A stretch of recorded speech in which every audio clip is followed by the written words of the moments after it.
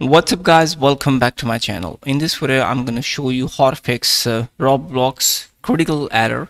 Installer encounter a critical error, failed to reach. So let's get started. Solution number 1, go to search bar on your Windows, type here task manager.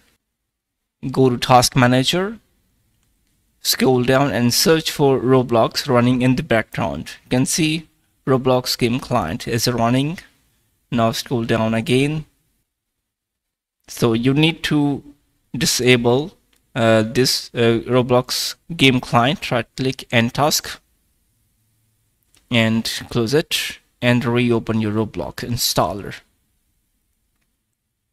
Solution number 2, if you are trying to open Roblox Studio, then go to search bar on your Windows, type here run. Press enter on your keyboard. Go to %local app data %.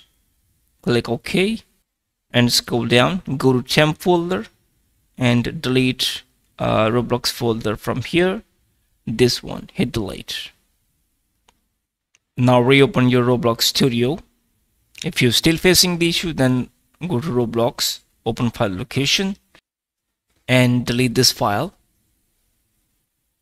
and open your installer, this one. Go to properties, compatibility, uncheck this option, check this option, apply, okay. Now open your installer. If you're still facing the issue, then go to Windows security here, go to device security, core isolation and turn it off. After turning off this option, go to startup and restart your PC now.